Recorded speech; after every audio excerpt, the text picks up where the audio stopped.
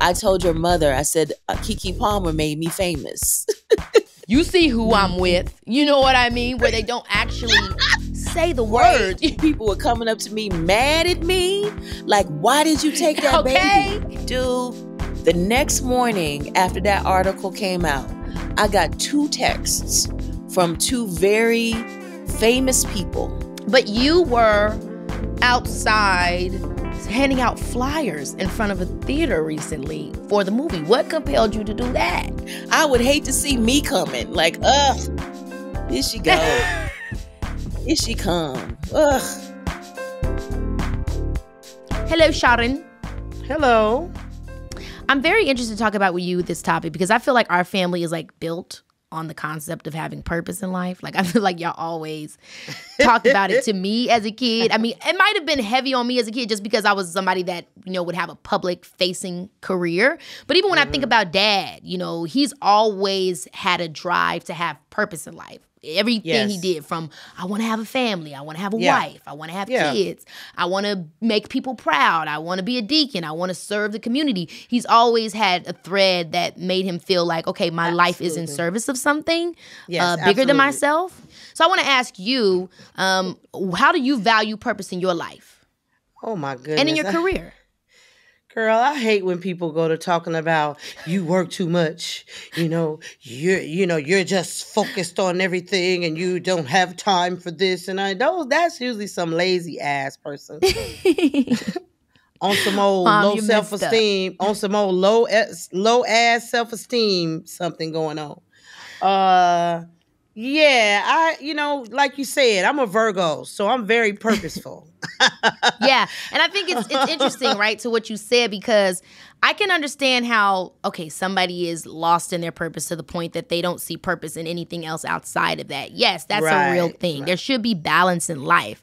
Absolutely. But I also feel like when you don't, sometimes there is fear inside of us. Like, I remember when I was about 15, 16, I started to really see the impact of my career as it pertains to people that really felt represented by me. You know, you guys started me talking to schools as a kid and really kind of being a person in the community. And I started to feel like that public speaking, or that like using my platform to empower others, like this aspect of my brand, quote unquote, building.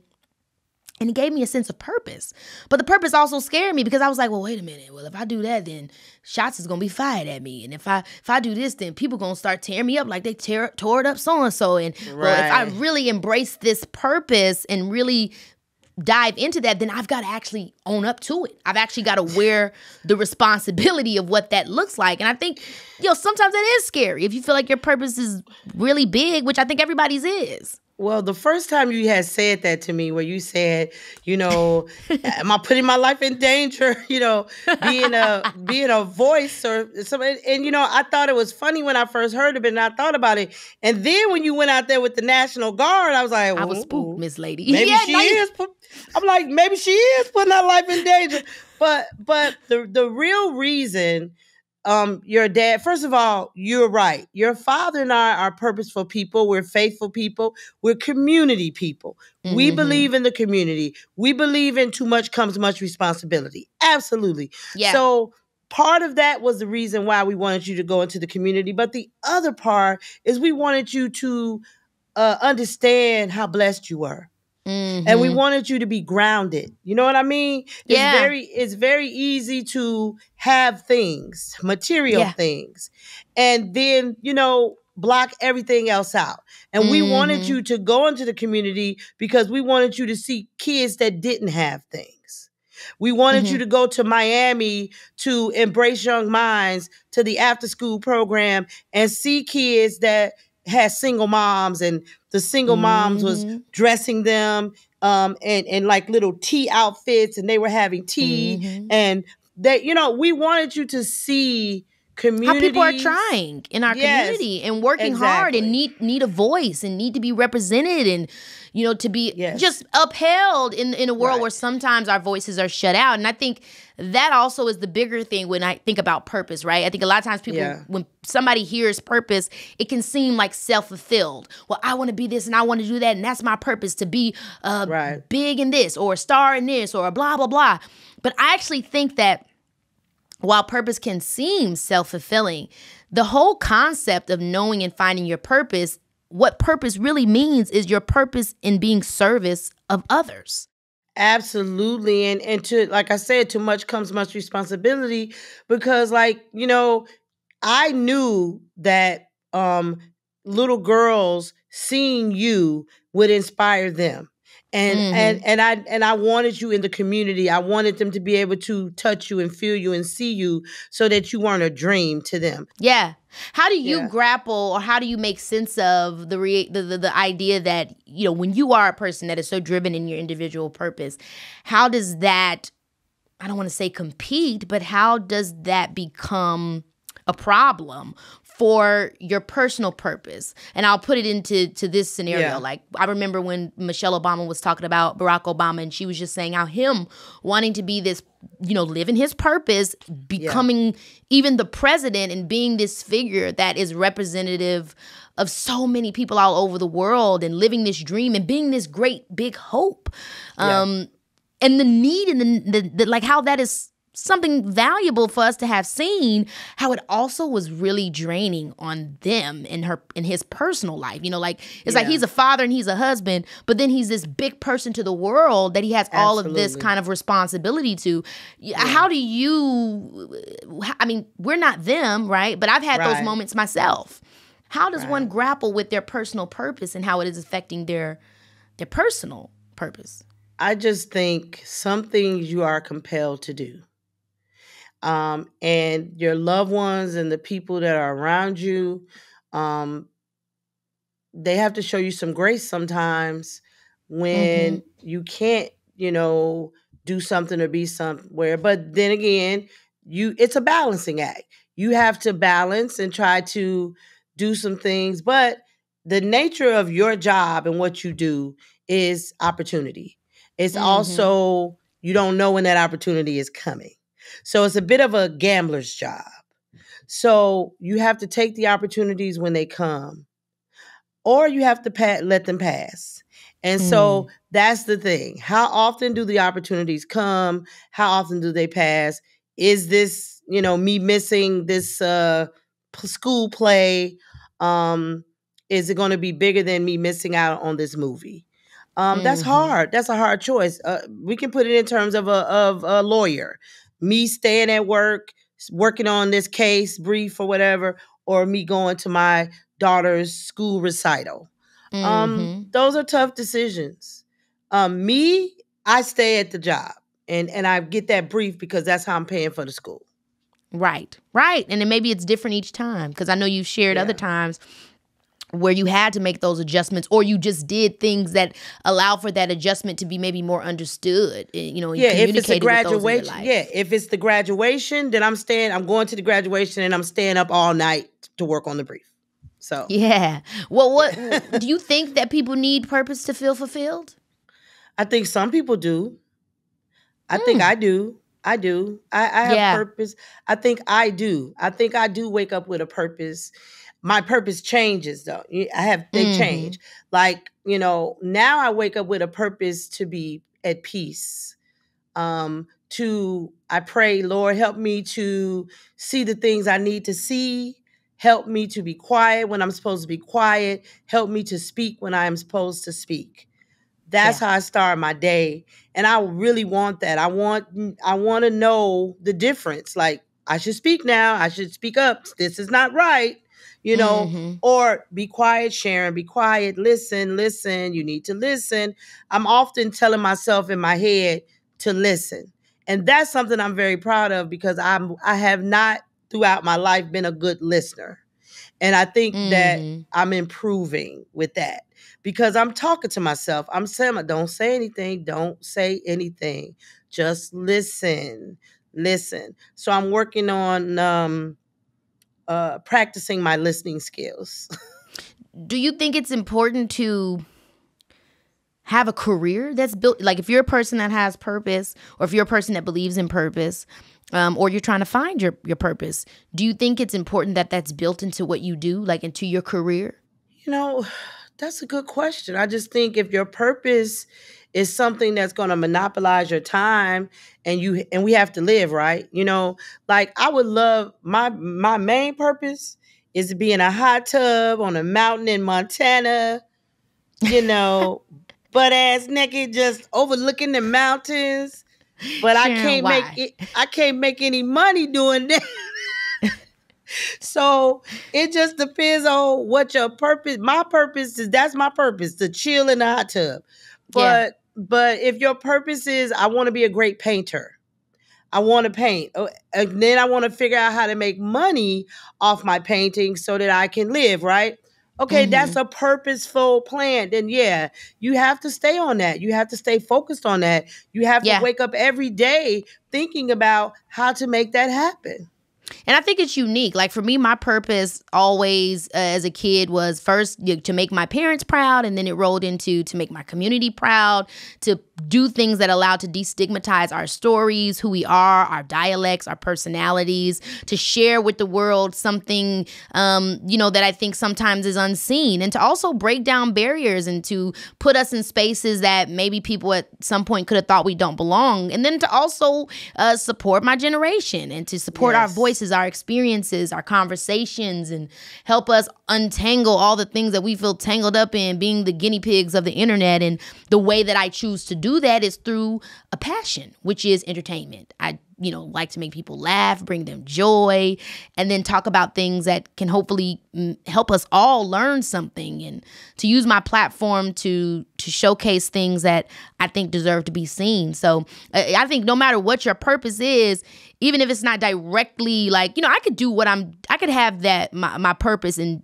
be somebody that runs a charity, or be somebody that runs a community theater, or be somebody that just has an after school dance group. I could still do that, doing that. I think it just depends on you and what you have fun with the most, that allows you to really be able to express your purpose through that gift.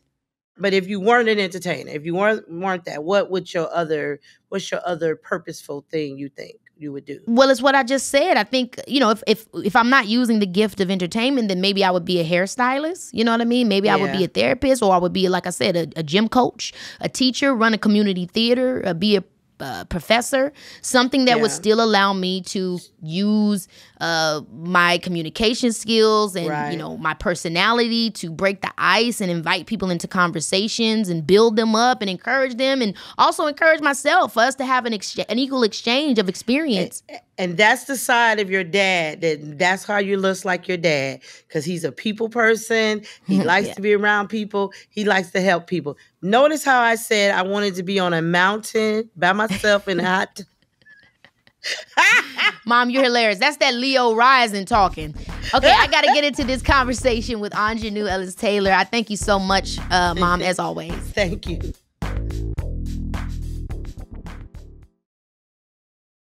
Baby, this is Keke. Listeners, I am so looking forward to my guest here today. She's an Oscar-nominated actor and is the star of the new Ava DuVernay movie, Origin, which is out in theaters now. And I just really admire her work as a performer and as an outspoken activist. And I feel like she's the perfect guest to help me answer the question of today. How do we find purpose in the work we do? Aunjanue Ellis-Taylor, thank you so much for coming on the show, girl. It's so good to see you. I haven't seen you since Pimp. I know. I'm so happy to be here. I'm always playing your troubled mama. Okay, and I live for it, whether it was, oh my gosh, somebody recently just watched Abducted on Lifetime they were telling me about. So we've got a chance to do not only just Abducted, but Pimp together. I can't wait to the next film we do, okay? It's going to be another deep one, I feel. I feel it in my heart. Yeah, I'm ready. But, today we're asking this question of how we find purpose in what we do. And I feel like you're such a purposeful artist. So I'm excited to kind of dive into this question with you. But I want to kind of start at the beginning, because I know you've been acting for years, but you didn't start to receive fame and recognition until, the last decade or so. So I want to talk to you about the time before that recognition came. What was that phase of your life like in the beginning days of you acting and all that?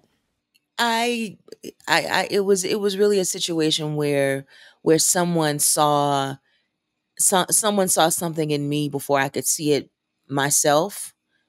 you know. I was not, I didn't grow up thinking, oh, I would be an actor. I knew something that I knew that there was some sort of creative engine in me, but I didn't know what it was, you Mm-hmm. know. I mean, and then, you Mm-hmm. know, I'm a church kid, so we didn't have a choice but to be church thespians. You know what I mean? Like, Yeah, yeah, yeah. you know, like Mm-hmm. we all had to be in the Easter play, the Christmas play, but it was nothing attached to my destiny, you know? It was just what I had to do in order Yeah. to, you know, survive in New Home Baptist Church. But I I did a college play, and the man who directed it said you should consider this as a path. I didn't take it seriously, but he said you should Hmm. go to grad school. I went to grad school just because, really, honestly, I was trying to stave off having to be out in the world and try to get a real job. Mm-hmm. Went to graduate school, and I found work before I finished graduate school. And I was just working and not really doing anything that made me feel like I was supposed to do this, that this was my calling in Mm. any sort of Kind way. of working, kind of working like a non-artistic job, like Yeah, and it wasn't it really. I just didn't. I didn't appreciate. I didn't have an appreciation for it. You know, it Yeah, wasn't in yeah. my bones because it was what somebody Mm-hmm. else saw in me. It wasn't what I saw in myself. You know, Mm-hmm. and then I was working, and then people got dependent on my income, so I had to keep Mm. working because of that Yes. reason, and then something changed, something switched, and I know, I think what it was is I had to move back home to Mississippi to take care of a family Mm-hmm. member, and everything just took on this urgency because I saw the direct correlation between my effort, my income, and the quality of life in my Mm. family. So I just stopped accepting no from myself and from people I was auditioning for. So at this point, you were acting, but you was it that you were doing roles that you didn't believe in? Is that what it was? You're getting work, but not the kind of parts that you enjoyed playing. Was that what you mean by that? Yeah, I did a lot of things that, but I was honestly just, I did them because I needed the money, you know, and I was making Oh. poor decisions. I was taking things for granted. I was oh, I'll get another opportunity, and sometimes, and those opportunities didn't come back around. So I just was flailing. There was no focus. There was no Mm-hmm. path, you know, that I was in charge of, you know. When you went with your family and you were back in Mississippi, what was that flip that was switch? I know you said it's a sense of urgency, but where did it come from? Did it, clearly it sounds like there was something that made you start to feel more purposeful in your work. I Mhm. mean, how did that bubble up? Yeah, it really, honestly, I had to work because I had to pay for medical bills. I had to pay for my loved ones' care. And if I didn't, that wouldn't exist. Because at a point, this person needed 24-hour care, right? So I had to work. Mm. I had to work. Um, so there was that part of it. And then I was back home in Mississippi, and I was surrounded by Confederate flags all over the place. And I just Mm. couldn't take it, you know. So then I started. My money became the money that I was making from acting became something that I could use or needed to use in order to take care of my family, but also it subsidized and it paid for things that I was doing to fight against the Confederacy in Mississippi. Interesting. One of the things that I did with my money is I put up this billboard in Jackson, Mississippi, and what it was I had "We Shall Overcome" written on this billboard, but I had the billboard, I had the letters written in Confederate flags, and it made people so pissed Mm. off. It got black folks mad, it got white people mad, and that's exactly what I Ooh. wanted, because the whole Confederate flag thing had become this sleeping bear that I could not tolerate. My niece and Yeah. nephew were going to school under these flags to get an education, and I could not tolerate it anymore. So I was able to use the money I was making from acting to get that billboard. So it just switched because it became my money was something that I could use to make things better in my family and in the Mm-hmm. world. And so before where I would have been like, okay, you don't want me for this job, I'm gonna cry about it. But now it became, oh, you don't want me for this job, okay, I'm gonna convince you that you're wrong Really? So wait, because I what does needed that that look like? paycheck. What does convincing them that they're wrong look like? How do you do that? I mean, in my mind, I'm thinking, hell, if they told you no, then you got to just accept it. What is the Right. way around that, or in your experience?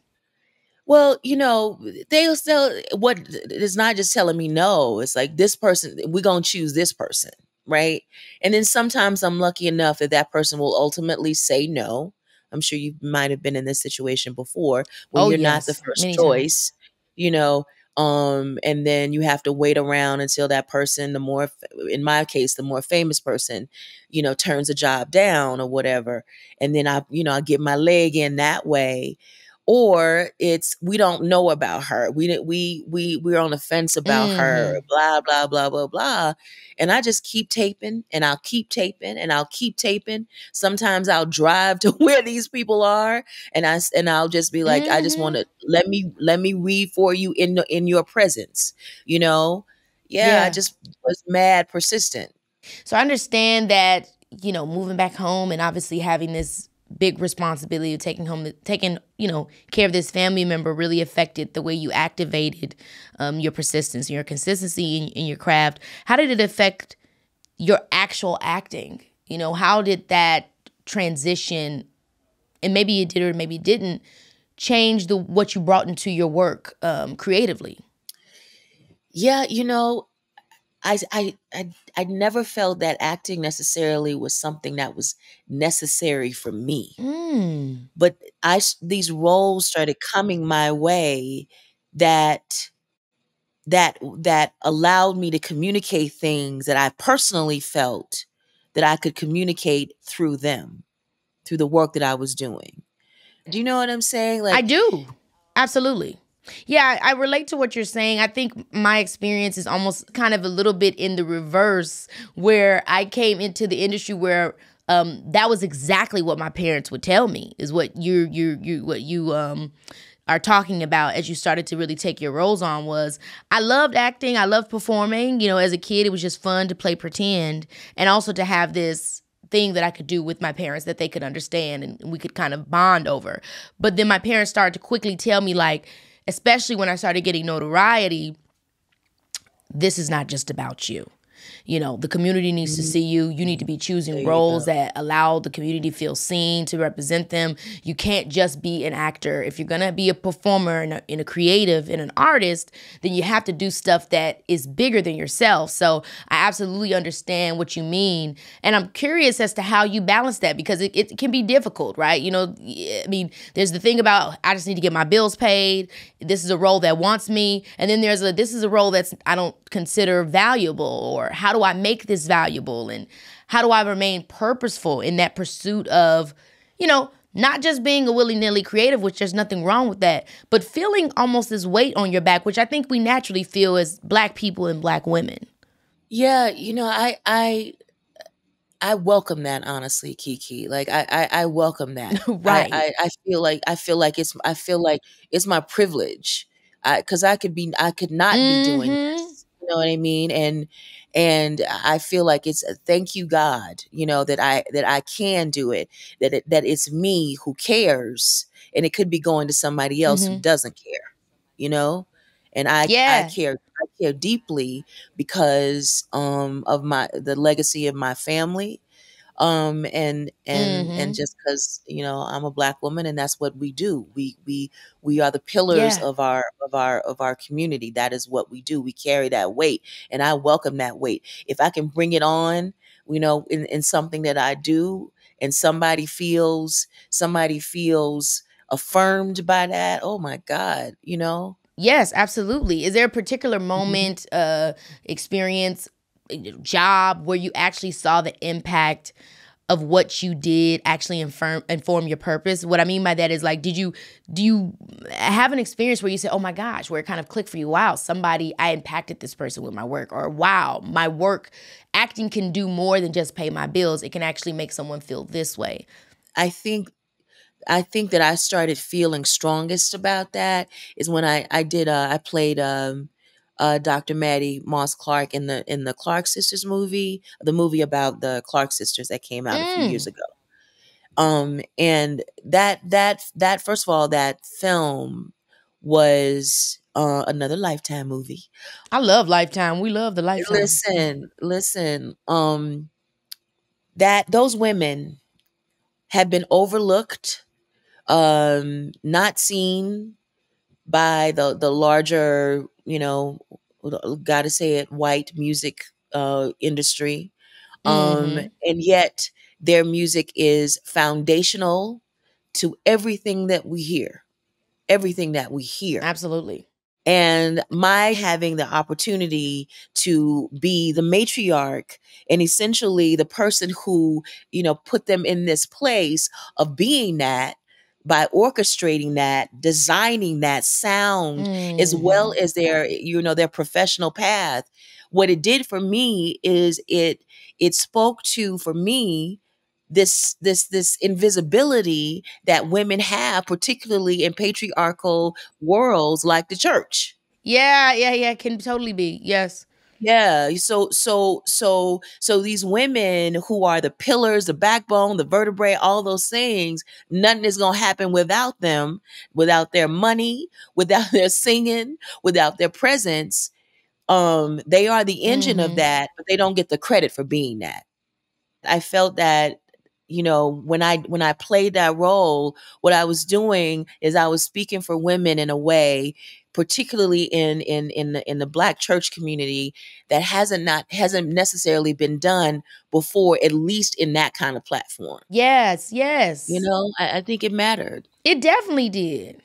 And like you said, it's an opportunity to bring stories to the forefront and show people, give them their flowers, so to speak, and really share their story in the way that it deserves to be shown. And that's big for our community, like you said, for championing those voices. How can you find your purpose without connecting it to people knowing my name, having big audiences, feeling driven to care about what you do when no one is watching? Most of my professional life, nobody was watching. And I told your mother, I said, Keke Palmer made me famous. Oh my gosh, stop! Seriously. But you've always been a brilliant actress.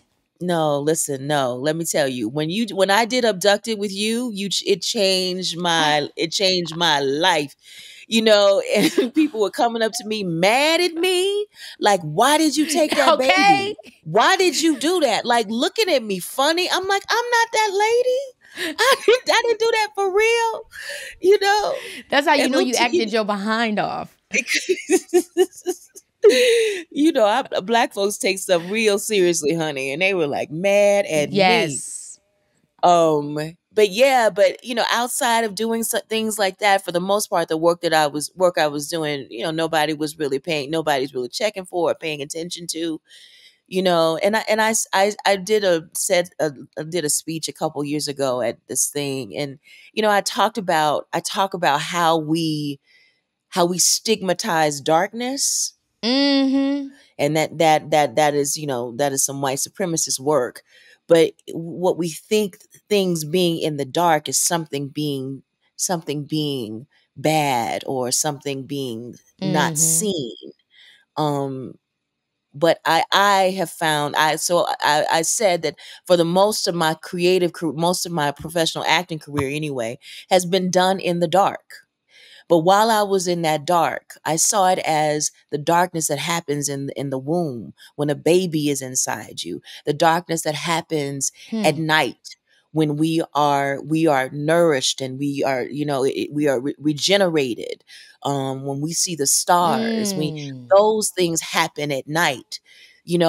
I'm a dark Yes. woman. I have dark skin, and all of that's Mm. dark that I celebrate. So that even when I'm not seen, I'm still working. My work still has value because during that time when nobody was looking at me, I was taking care of my family. My family was being fed. The woman that I cared about was being cared for because of that check that came from something that nobody saw.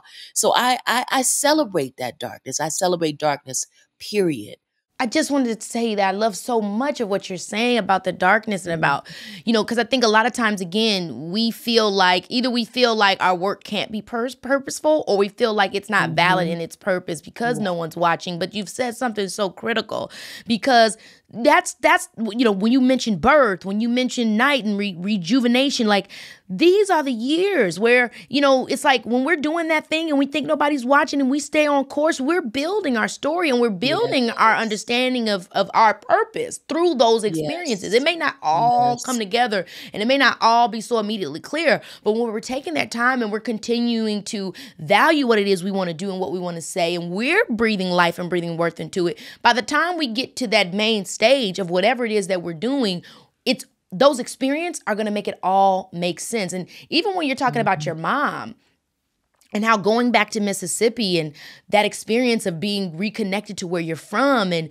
taking care of your mother and all this stuff, it reaches a point where that informs your purpose. Here I am as a caretaker in this way. How can I also be a caretaker in my work? How can my work take care? And I think that is just it's so amazing, because sometimes we shy away from folding our personal world into our work. But the more that we do that, the more we do feel purposeful and the more drive I think we have with what we're doing.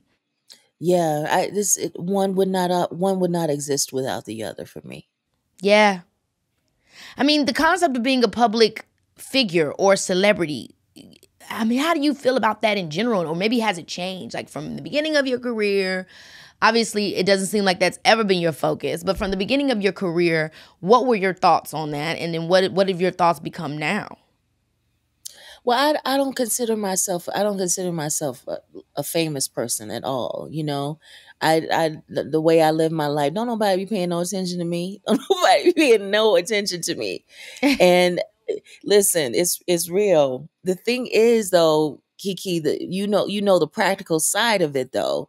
The practical side of people knowing who you are means that you can do more work. Yeah, that's true. Yes.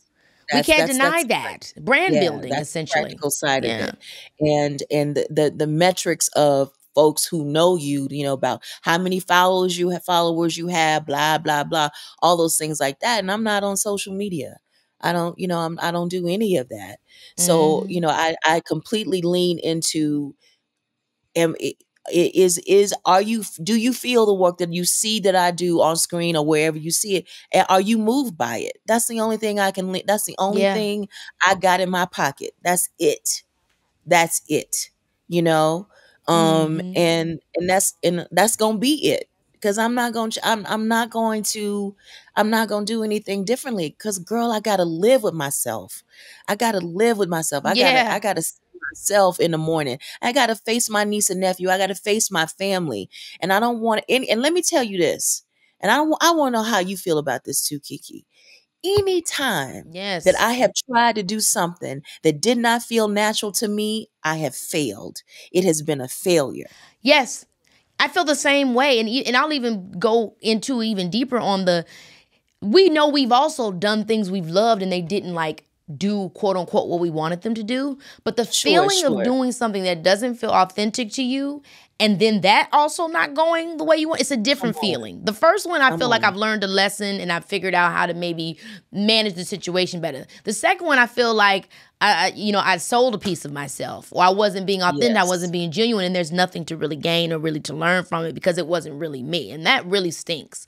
I've definitely been in those situations many times, and maybe they teach us something in itself, but it's still quite difficult in the kind of industry that we have, where there's so many opinions of what people think we need to do and why we should do it. And like you said, how to make ourselves stand out. You have publicists and managers and agents. And it is really important to, like you said, stay grounded in what it is that's important to you. But you also have done like amazing things as a public figure outside of your work, in terms of activism, from what you said with the billboard to you being on the red carpet and wearing that, iconic jacket with the word queer on it. So, I mean, you do show yourself in this world and stand up for things.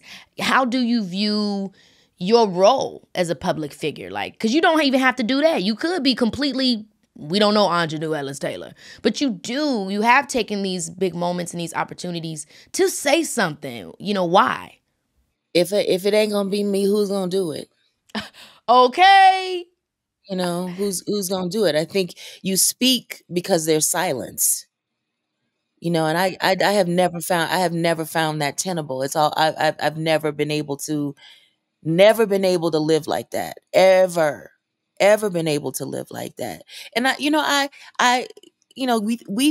think because folks are in coastal communities, and I come from another coast, I come from the Gulf Coast, but there's this sort of feeling that, we all are open and accepting and blah, blah, blah. First of all, that's a lie. Yeah, that's so a lie. true. But we pretend that, we affect that, right? And I'm from the coast where we don't pretend. It's just, that's just not the case. And the most satisfying thing that I felt, Keke, honestly, because I think that same year there was an article written, and I was talking about being, being same gender loving and, being queer, and I didn't think anything about it. My family, my friends, they knew that about me for the most part. They just was surprised that I would say it in that kind of platform, that kind of wide platform. And I said, well, I'll say it. It ain't that big of a deal, but I'll say it. Who cares, right? Dude, the next morning after that article came out, I got 2 texts from 2 very famous people. One who's worldwide famous, and the other one who is less famous but incredibly famous in the work that they do. Both of them said, "Thank you. Thank you for doing that." My gosh. And these are grown folks. They're not children. They were grown people. And they thanked me for doing it. Baby, this is Keke Palmer, yeah. I do think, like what you said in the beginning of it, is like, depending on the area you're in, if you're in New York or if you're in, California, then yeah, maybe you think everybody's accepting. But in the rest of the world, in America, we don't need, everybody is, you still on the whole, you have to be this, you need to be that. And there's just not a lot of space in between. But then also I think it's generational. Like we may see a lot of Gen Zers, or we may see a lot of millennials be like, I'm this, I'm that, I'm living in my skin. But when we talk about Gen X, no, there's not a lot of people back from, we think about the early 90s, 80s that were, experiencing their life fully, personally, that could actually get out there and say, I'm queer. I live a queer lifestyle, or blah, blah, blah, blah, blah. Like that's, so for you to have done that, I'm not surprised that you got reached out, because we don't actually get that a lot. Most people, it's like, it still gives don't ask, don't tell, or you see who I'm with. You know what I mean? Where they don't actually say the words. You know what I mean? Yes. Why I gotta say something? You see who, it's big. Right.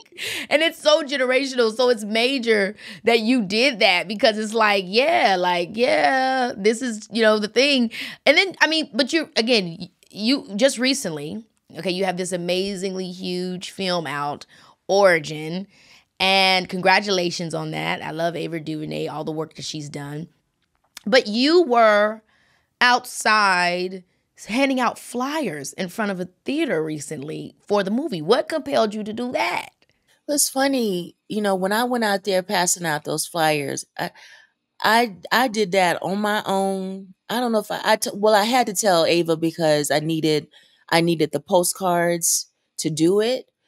But I just went out there by myself. I didn't tell anybody that I was going to do that. I just did it. But what happened was these 2 young people, I say young because they're younger than me, they saw me and they said, "Oh yeah, I'll take your postcard," because I was like, I don't like people giving me paper. So I can imagine how somebody would feel me giving them paper. I was like, "I'm sorry, please take my paper." Anyway, they were like, "Yes, can we film you doing this?" I was like, "Yeah, sure." It gives me another opportunity to talk about the film. So they filmed me, they talked to me, and then somehow someone sent it to Ava, and then Ava posted it, and then it just sort of became this, thing that people knew about. But I didn't bring no film crew out there with me. I was just out there by myself on a cold day in Los Angeles and was passing out them flyers. And I did it, Keke, because it needed to be done, right? The Neon, the film production, the distribution company, they didn't have a lot of money. They don't have billboards to go all up and down Sunset Boulevard. They don't have that. We didn't have commercials. We didn't have none of that. So I said, okay, it's frustrating to me. What can I do about this? What can I do? All I just can have do to is say what again, because you've said something so critical, and I say this all the time, because let's get real down into the nitty gritty of it. As an actor, you and I both know you're not always getting paid $1 million. I mean, it's just not happening. I know that it's a different experience. Obviously, I'm not comparing acting and performing to 9-to-5s. They're totally different situations. However, in our industry, within the corporation of what we do, everybody to some degree isn't really getting everything, right? There's always some elements to it that's like, we got to do blah, blah, blah, blah, blah, blah, blah, blah. But I think the part that I really want to pull out what you're saying is that when we choose work on the basis of being purposeful, that we believe in, that we think is important, that we want the world to see, despite all of the difficulties that go into having put that film together and just the corporate politics and whatever you have it, the doing what need to be done because you care about the work you're doing. I think it's important. If we all got to be in this world, right, doing work, whether you work a 9-to-5, you're a doctor, you're a lawyer, you're a professor, you're an actor, we are all struggling to make sure that we can maintain. We're not always getting all the elements that we feel like we should to improve our scenario. But this is why I think like doing work that you at least care about can make a lot of this stuff just, I don't want to say a little bit more easier, but it kind of has that same feeling that we had about being authentic and doing authentic things versus doing things that you think are going to, get you a certain result. Because not every movie we do has a $1 million budget and can do the marketing that Barbie did. It's just not happening. So now what do we do with that? Come on. Exactly. It's so true. Exactly.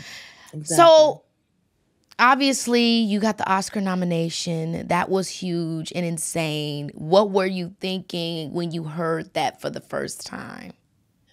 I was happy.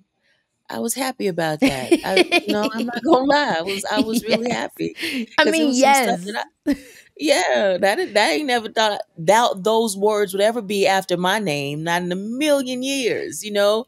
Ever. I wasn't surprised, Ellis. Aunjanue.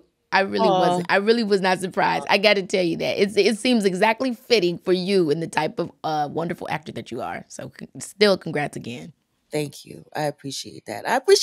And congratulations on your Emmy win, hon. Thank you. Yes. So excited. Oh my God. It's so funny because that's great.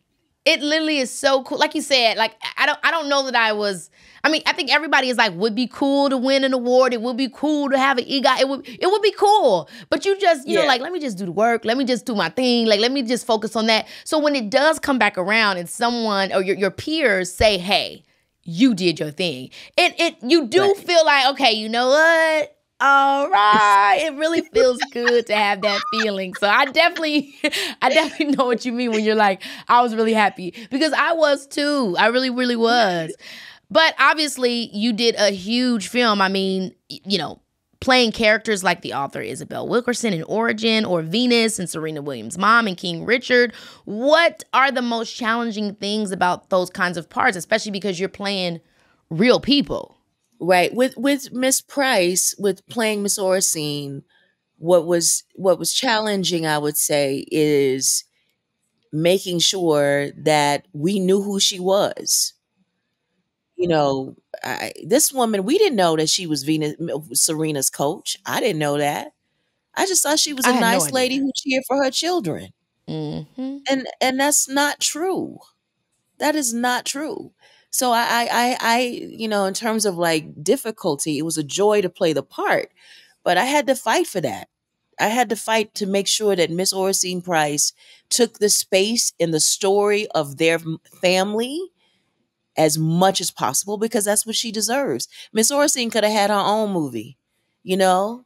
When you talk about giving her space and that you had to fight for that, what did that look like exactly? Like, were there moments and times where because, we sometimes do sessions with the directors and with the actors where we, we'll improv, et cetera. Were there moments where you had to say, I think that she needs more. She should have like, how did you handle those situations? Yeah, I said it. She needs more. Mm-hmm. And I kept saying it, and I kept saying it, and I kept saying it, and I kept saying it. I was respectful. I was respectful. I was a pain in the ass, but I was respectful, and you know what I mean? I'm just saying they got tired of me, but I was respectful. And I think ultimately at the end, they were glad. They were glad at the at the results. I love what you said because as an actor, I think I've especially learned this is like when people hire you, that's also what they want.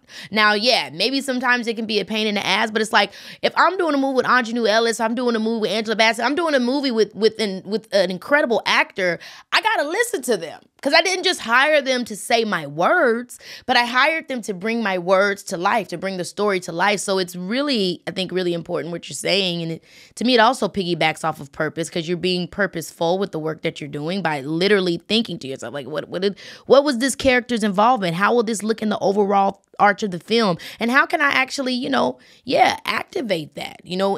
Activate my personal power as an actor to really help tell that story. So I think that's really important what you're saying. Because sometimes I think people are afraid to, do that. Advocate for themselves. Oh, I don't want to seem selfish. Or I don't want to seem this. Well, if it's for the benefit of the story, then you're actually not being selfish. You're being a team player. Yeah. There you go. That part. Because if it's I want more lines in this, you know what I mean? If it's that, sit down. I hate the more lines people where y'all in a group scene and they just keep ad-libbing. Child, it's like you want a line so bad. Like, if you don't stop, boy. Okay. At this point, because you know what I'm talking about. It happens all the time. So at this point that you're at in your career now, how do you view the journey that you took to get here? I mean, do you have a feeling of everything happens for a reason? Are there some frustrations? Is there anything that you would have done different? Is there anything you could offer anyone else that are transitioning in their field? I feel like I wasted a lot of time taking the wrong thing seriously. And I feel like, you know what I mean? Like I just wasn't focused. I just wasn't focused. But at the same time, I was taking myself too seriously. And there was no joy in what I was doing. That's it. There was no joy in what I was doing. Zero. Like none. What do you mean? What do you mean by the wrong thing? What do you mean by the wrong thing seriously? And you're hilarious. She said no joy. No joy. It was just such a, I would hate to see me coming. Okay. Like, here she go. Here she come. I'll tell you this.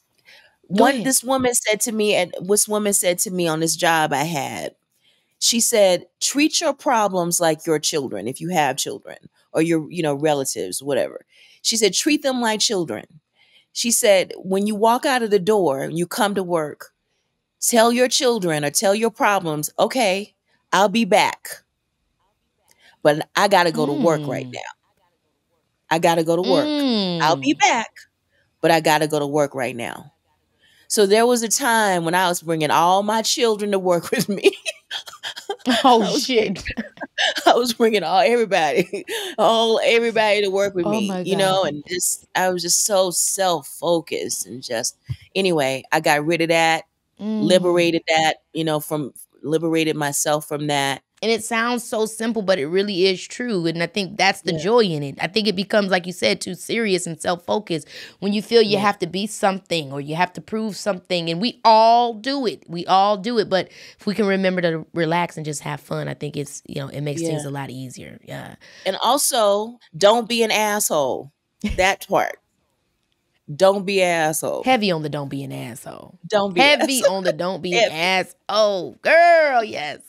It has been such a pleasure having you on the show with me. But always, before I let my guests go, we always got to do a quick game because that's what we do over here at Baby. This is Keke Palmer. So the game is called Quickies with Keke. So here's how it works. I'll give you a series of rapid fire questions, this or that style, and you have to choose just one. Okay?